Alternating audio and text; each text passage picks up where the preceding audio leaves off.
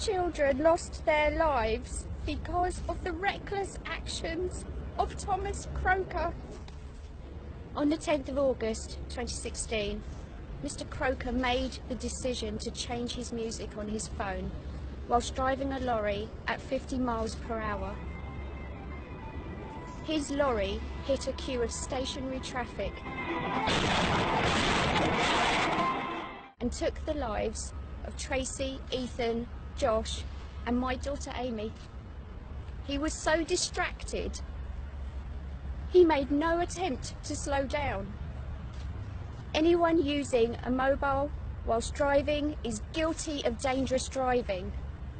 We urge you to make a personal commitment to stop using mobile phones whilst driving and make our roads safer for everyone.